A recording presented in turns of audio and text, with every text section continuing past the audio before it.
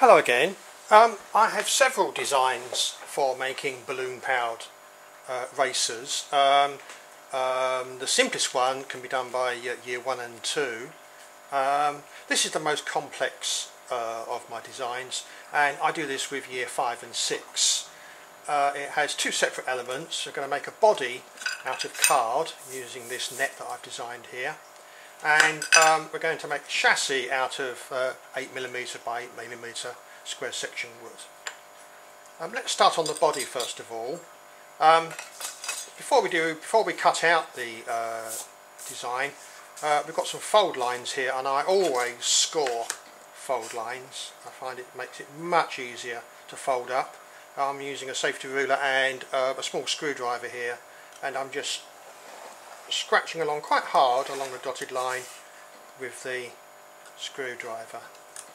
When I'm using nets with younger children, I score all the lines beforehand. Thankfully with year 5 and 6 I can get them to do it. I'll just do that one there, and then there's one across here.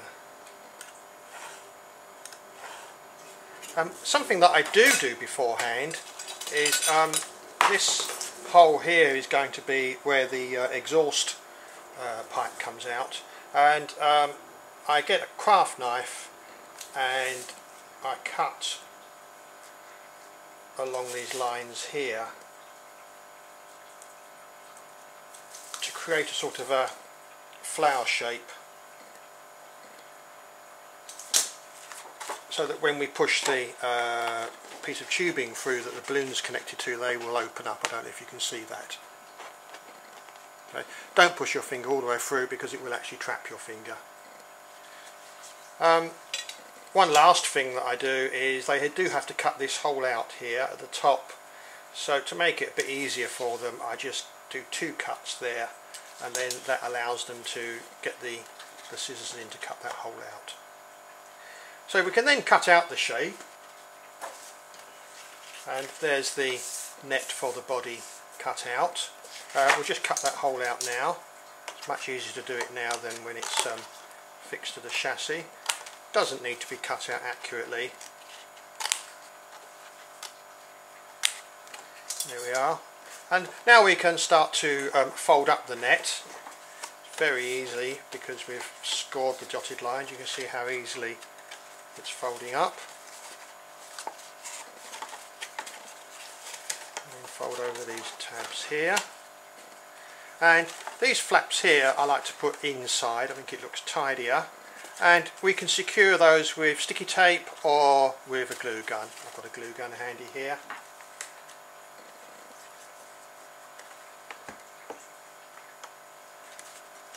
There we go, and make sure that that's tucked in. With this design, as I'm working with year 5 and 6, it does need to be made quite accurately. So we'll tuck that one in as well. We can now punch out the 4 holes that the axles are going to go through. Again, try and do this carefully to ensure that the chassis fits the body.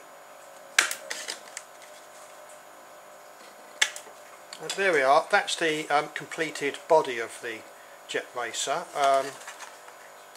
Put my name on it.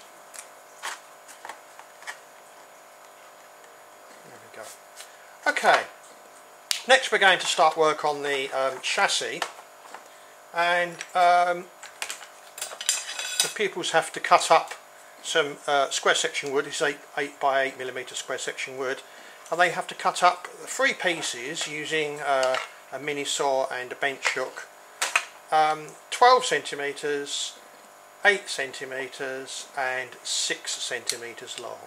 So it's 3 pieces, 12, 8 and 6 centimetres long, and then these are glued together to form this shape. So I'll just quickly do that.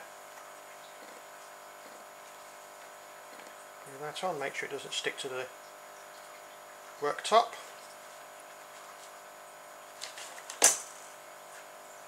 I'm judging it by eye. I could of course use a ruler to find halfway point. There we go. And that's quite strong, but we're going to reinforce those joints using card triangles. We're going to put one card triangle like that and the other one down there. So we'll just quickly glue those on. I'll try and do both at the same time. There's one and there's two. Now I don't know if you can see, this card triangle is a little bit too big for this end, so I'm just going to trim off those two corners there. So that's the chassis well underway. We're now going to glue two jumbo straws onto each end of the chassis. It's glued on not on the card triangle side, but on the wood side, like that. Try and get them straight. You could use sticky tape.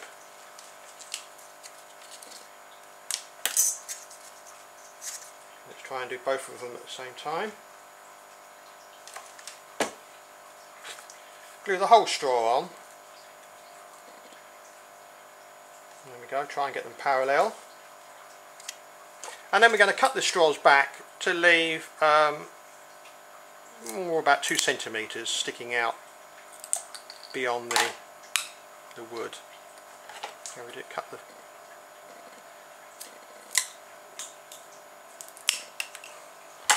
there we are. That's the completed chassis.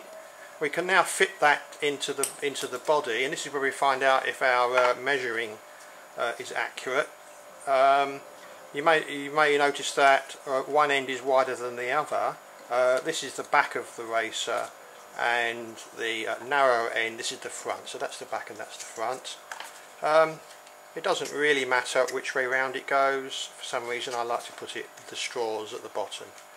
So let's see if this is going to fit. The tension builds. Don't worry if it doesn't fit, you can just make the holes bigger with a hole punch. So there we are. What a relief. The chassis fits the body really well. I've left the straws sticking out because I don't want the wheels to rub on the side. Perhaps they don't have to stick out quite that much. Trim them back a little bit. And now we can fit the wheels. I'm going to use some large MDF wheels here with 4mm dowel. I think I can just push that in. Could of course use a hammer if necessary. I've got one axle is longer than the other so that it will go through the straw and still have enough to go onto the other wheel. I think I will use a hammer now. We'll just tap that on. Push it together a little bit more, but always leave a gap to make sure that the wheels spin really easily. Air-powered vehicles do not have a lot of force, so we need to give them as much help as we can. We now do the front axle through the straw and tap that one on.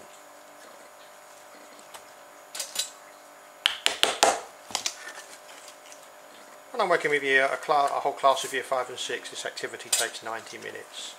So there we are, we've got a nice rolling jet racer here, and to power it we're going to use a balloon, and we're going to fit the balloon onto a piece of PVC tubing. It does have to be quite a large diameter.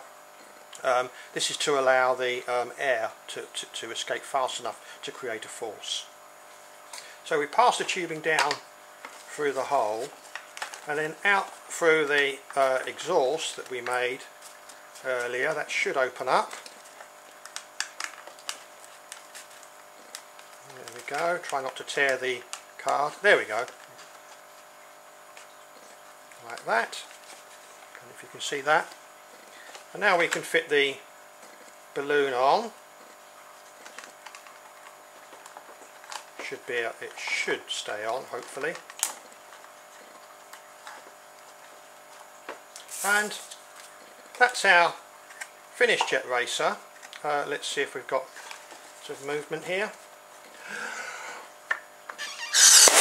Oh!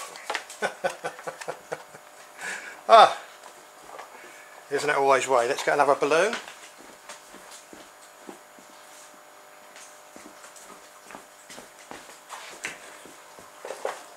Well, that's woken everybody up.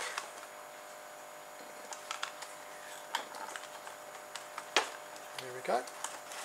Right, let's try again.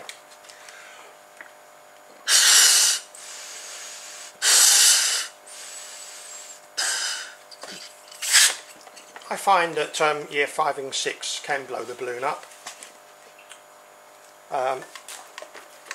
Let's see if it's working. Yes, we've got quite a lot of force there. Well, I hope you have better luck with your balloons than I have, and I hope you enjoy making this balloon powered jet racer.